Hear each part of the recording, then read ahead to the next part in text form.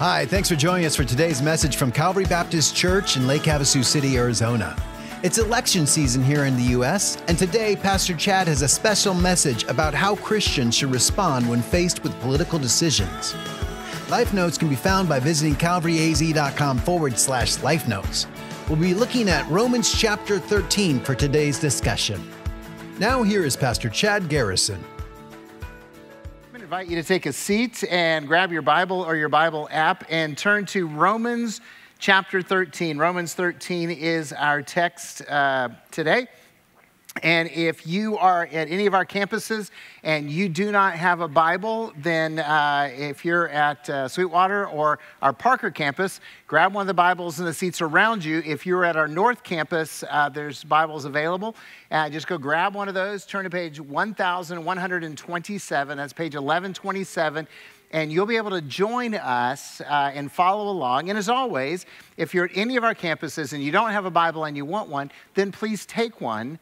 We want you to have God's Word and read God's Word. And if you're joining us online and you don't have a Bible and you want one, please message us. The service host is available right now. Or you can email us at calvaryaz.com and we will get you a Bible, because we know if you read and apply God's Word, God will change your life. Hey, I just want to apologize to those who are planning on coming to the lead class tomorrow afternoon. And just to say, I'm sorry we have to reschedule it, but the truth is I'm just not man enough to do it. And, you know, and I just hate admitting that. Any guys in here admit being weak?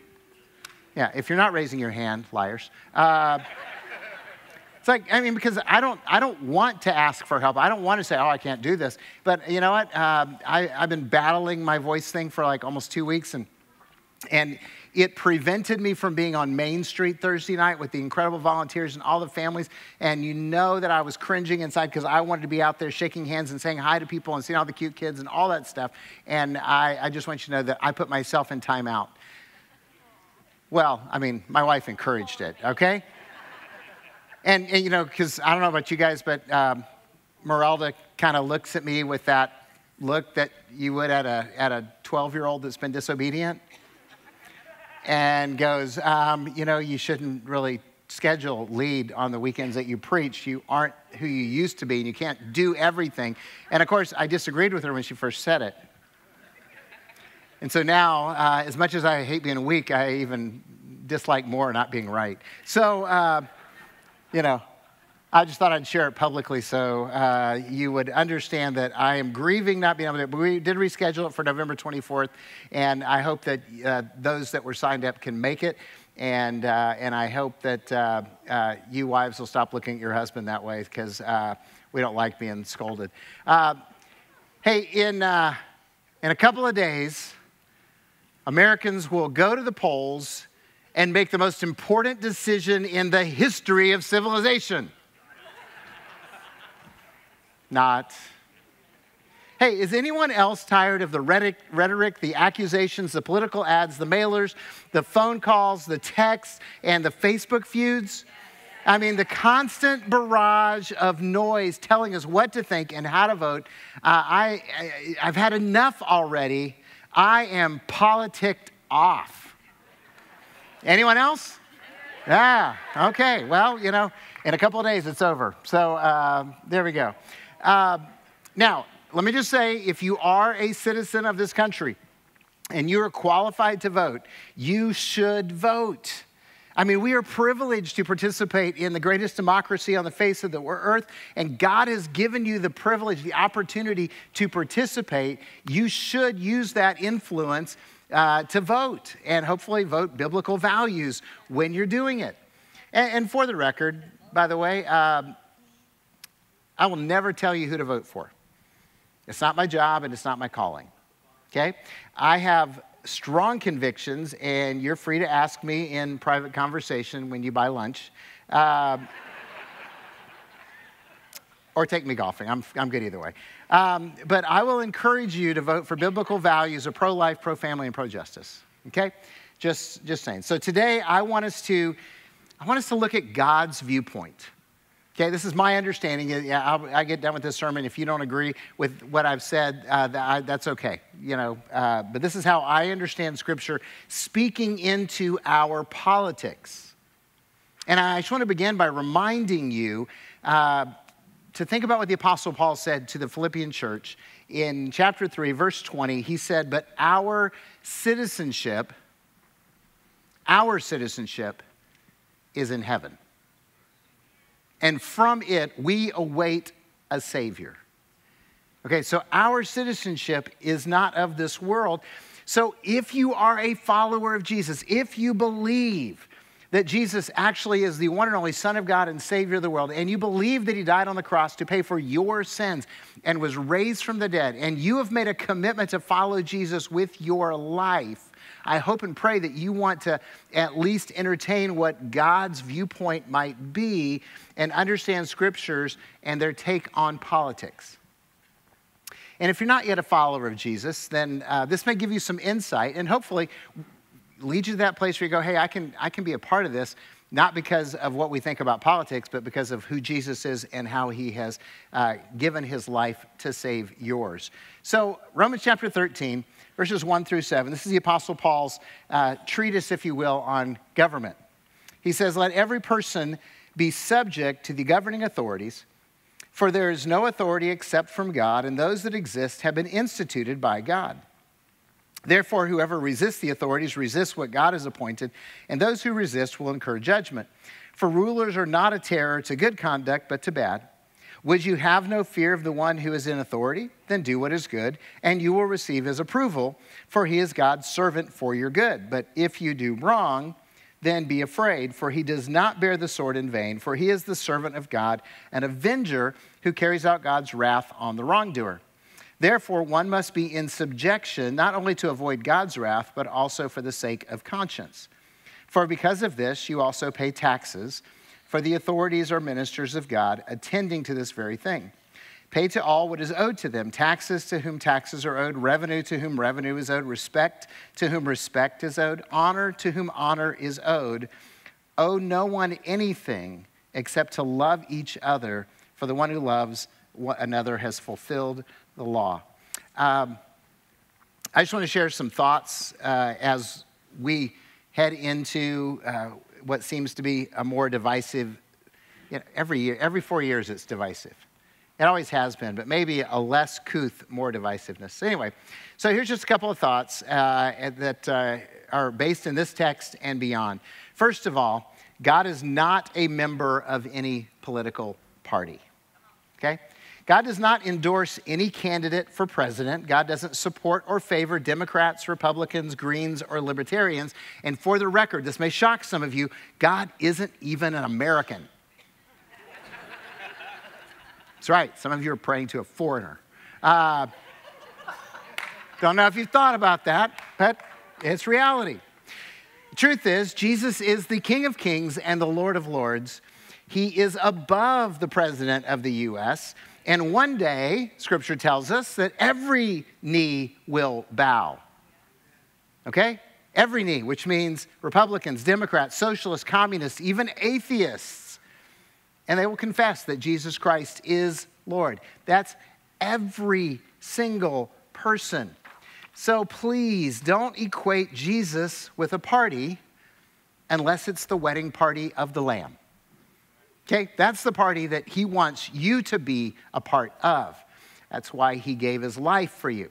See, the kingdom of God isn't about politics. And in case you're wondering, there's no voting in heaven. Okay, because Jesus is King of Kings and Lord of Lords, and he reigns. The kingdom of God isn't about politics, it's about people. People of every tribe, every language, and every nation. So Jesus doesn't endorse a party or a candidate. He's looking for people who endorse, support, and serve him. In other words, Jesus is looking for followers, not candidates. I want you to realize that. Jesus is looking for followers, not candidates. And by the way, if you're not yet a follower of Jesus, we want you to be. Because Jesus is the one who can change your life. We just sang that song about that. He changes everything. and he will forgive your sins, and he will give you eternal life, and he will begin that process of setting you free from the things that destroy your life right now. So if you want to talk about that, see us after the service, our prayer team, our pastors, at least fill out a Connect card and let us know you want to talk about that. So Jesus is looking for followers, not candidates.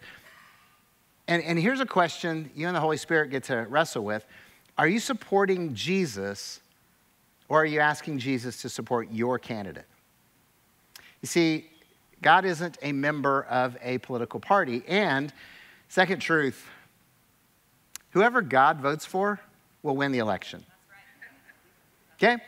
I don't know if you noticed this or not. It's an incredibly annoying and insightful verse. Romans 13:1, let every person be subject to the governing authorities, for there is no authority except from God, and those that exist have been instituted by God.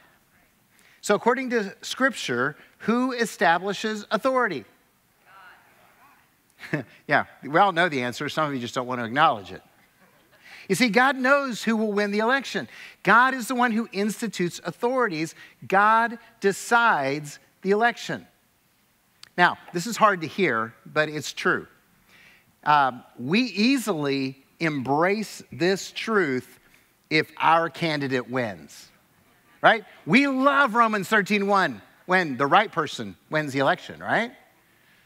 But it's so difficult to actually embrace and be reminded of when our party loses. Now, I don't know if you've thought about this, but I have voted in 11 previous elections. So in case you're trying to do the math, the first one was 1980 and Reagan's year that he won. And I was thinking back on it, and I have voted for the winner 6 times, and I have voted for the losing candidate 5 times. Okay? So it's a winning record right now. And we'll see how the streak continues. But what I'm saying is, you know, in the process of those things, every election was an end of the world, end of life, the most important election in the history of the world, and 6 and 5. And here we are. So I'm just saying. And the reality is this, God knows what he is doing. God knows what he's doing. Perhaps through our leadership, God wants to bless us. Maybe God wants to bless us through our government. There's a lot of you praying that. Maybe God wants to judge us through our government. I mean, did you ever read the Old Testament? Or maybe God is letting our nation reap what we have sown. Because we might have been a nation founded on godly principles, but we're not a nation living those out. See, whatever the purpose of God is, God never loses elections. And God will accomplish his purposes in this world. God will redeem through any circumstances, even if we can't see how or conceive of the possibility. God will redeem. So take heart. And I'm going to give you something to hang on to in case you're stressing out. Take heart, because no matter who wins, God is in control of the people who are in control. Okay? God is in control of the people who are in control. Now, some people struggle to believe this because of the evil in this world that's been perpetrated by rulers and governments. Okay? That's undeniable evil. So please understand, God doesn't approve the actions of evil men. God redeems the actions of evil men. Okay, God doesn't approve the actions of evil governments. God redeems the actions of evil governments. Let me give you 2 real-life, real-time cases in point. Okay, example number 1 is the country of China. You guys have heard of it, right? Okay, country of China. It's been officially communist, which means officially atheist, for 75 years. Okay, 1949, that's when the resistance fell, and they've been a communist country. Yet the church in China is growing tremendously. And soon, China will have more Christians as a nation than any other nation in the world. Now you think about, it's kind of cool, isn't it? So think about this.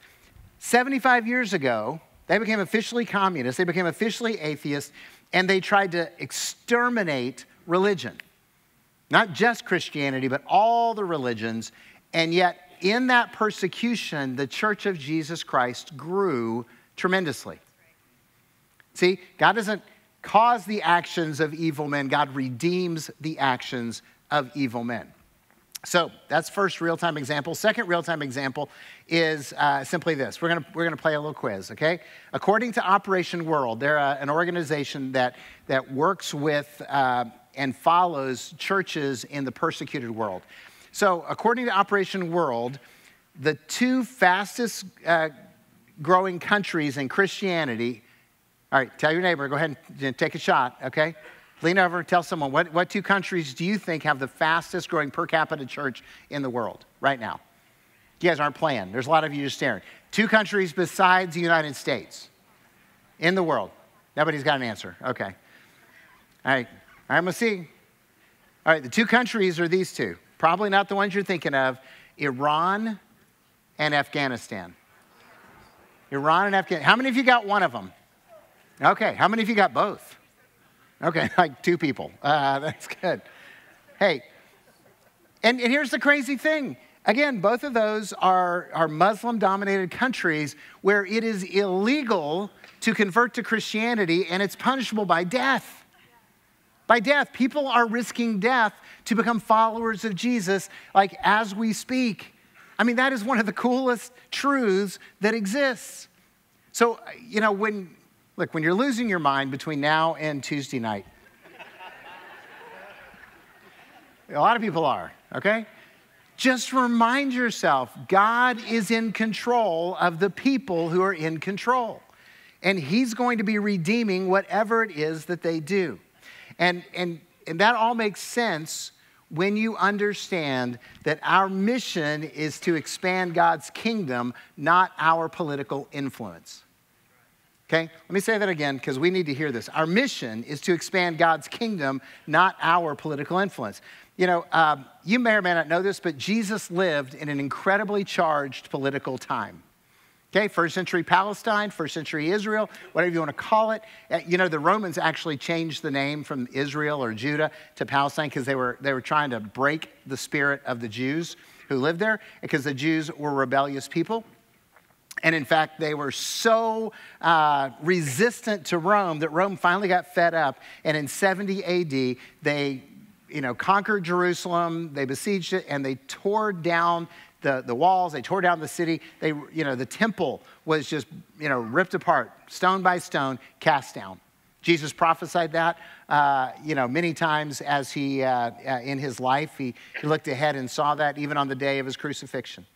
So, it was an amazing, time. But the Jewish people, look, they were having all these uprisings and rebellions because the people were looking for a political Messiah. Aren't you glad we never do that? Now, Jesus almost never spoke to politics. Okay, one time he was asked, is it lawful to pay the taxes to the Romans? And Jesus answered the question, simply this: whose picture's on the coin? And then he said, render unto Caesar what belongs to Caesar, and unto God what belongs to God. Okay? That's political teaching, number one. Second one, he's on trial, and Pilate says, are you a king? And Jesus said, my kingdom is not of this world. If it were, my followers would be fighting, but as such, it's not. My kingdom's not of this world. You don't have to worry about me. I'm not a threat to your kingdom. See, what did Jesus actually do? He focused on the mission. There was an account with a man named Zacchaeus where Jesus ends that night because the religious people were grumbling about Jesus hanging out with those kind of people. And Jesus said, the Son of Man came to seek and to save the lost. Jesus said, I've come to seek and to save the lost. And nothing would get in his way of fulfilling that mission. Absolutely nothing. Think about it. Jesus allowed a corrupt political group to arrest him. And then he allowed them to hold a mock trial. And then they handed him over to a corrupt politician who, get this, declared Jesus innocent and then had him crucified. Right? That's the story of the crucifixion. So why did Jesus allow that to happen? Because he's King of Kings and Lord of Lords. Well, he did it so he could pay for our sins. So he could redeem us from hell and he could defeat death so that all of us could become children of God if we confess Jesus as Lord, so that all of us could have a hope of life beyond this world. Right? That's why Jesus did it. So here's the reality. No matter who wins the election, God's eternal purpose of changing lives continues. All right? That's the mission of Calvary, to lead people to a life-changing relationship with Jesus. Hope you know that. We tattooed it on the building, right in the front. And I would remind you that in Matthew 28, the end of the Gospel of Matthew, what's often called the Great Commission, Jesus didn't say, "Go therefore in all the world and make Republicans." He didn't say, "Go therefore in all the world and make Democrats." He said, "Go therefore into all the world and make disciples." Go and make disciples, baptizing them in the name of the Father, the Son, and the Holy Spirit, teaching them to observe everything I've commanded you. And lo, guess what? And if you do this, I'm going to be with you always, even to the end of the age. So whether the people are Democrats or Republicans or anarchists, whether the people are celebrating or grieving the election and the results that go on, the mission is the same: to lead people to a life-changing relationship with Jesus. And here's the thing, it doesn't matter if times are good or bad. It doesn't matter if the economy is growing or collapsing. It doesn't matter if the world is at war or peace. Our God and our mission remain the same. So the psalmist, Psalm 20, verse 7, love this verse.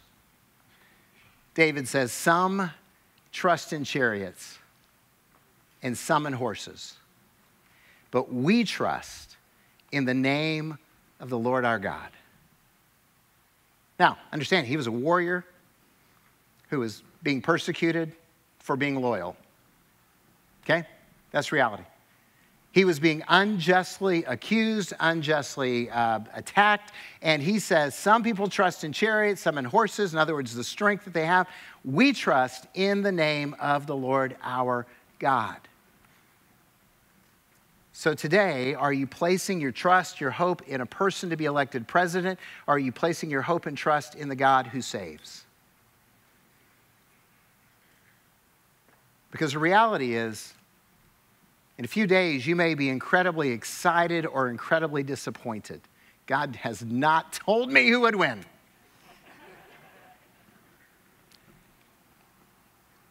But either way, it really helps if we realize that our hope and our trust is in God and God alone. The God who has said to us, "You shall love the Lord your God with all your heart and with all your soul, with all your mind, and with all your strength." And that's the first and great commandment. And the second is like it: you shall love your neighbor as yourself.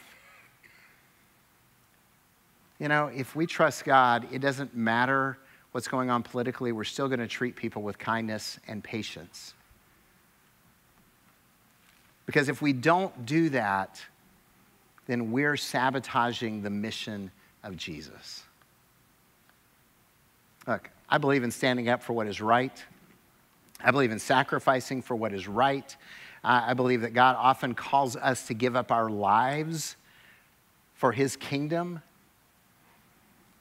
And the question isn't whether he asks us to do that or not. The question is, are we going to trust in the Lord our God? So, I'm going to vote. The truth is, I already have. Anyone else? Early voters? No. Oh, wow. Okay, who's going on Tuesday? Who's going on Tuesday? Okay. Wow. Okay. A lot of us have already voted. Look, the truth is, I'm going to vote, and I want my candidate to win. Look, I've prayed, I've asked God, okay? You have too. But whatever the outcome Tuesday night or Wednesday morning or whenever, right? We've all been there, right? When it December, when Bush the second one. Anyway, whatever the outcome Tuesday night, Jesus Christ is Lord. Jesus is Lord. And this is God's world, and we're God's people, and we are called by God to make a difference. We are called by God to be on mission. We are called by God to love people who are unlovely and wrong. Some of you are going, well, if they're wrong, I don't have to know. You do have to love them. See, we have been entrusted with the good news of the gospel. And so that means we're commissioned to love people because Jesus loved the people who crucified him. So I'm going to trust in the name of the Lord my God. I hope you do the same. Will you pray with me? Father, we are a broken people living in a broken nation, in a broken world that you sent Jesus into to save. And we recognize that our brokenness is never healed by politics, whether we win or lose. Our brokenness is never healed by winning an argument, whether we win or lose. Our brokenness is only healed in Jesus. When we trust him, when we yield our lives to him, and when we obey him even when we don't want to. So God, we pray that your will would be done in this election. You know what every person in this room, every person listening online wants that to be, but we pray that your will would be done, and we pray that your servants would praise you anyway. That we would love you anyway, and we would continue to love people and lead them to a life-changing relationship with Jesus, because that's the mission that Jesus came to die for, and that's what's happened in our lives, and we praise you and celebrate that. So God, thanks for loving us.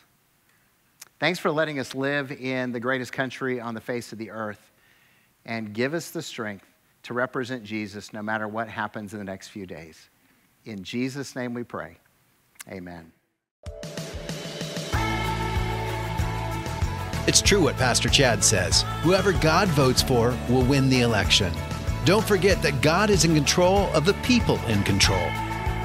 Thank you for listening to our message today. We invite you to subscribe to our YouTube channel by visiting youtube.com/Calvary LHC and hitting the subscribe button. You'll be notified when we have new content, and you'll receive our daily devotionals, known as Your Word for the Day. You can also sign up on our homepage at calvaryaz.com. Well, that's all for today. Please join us again next week. Bye-bye.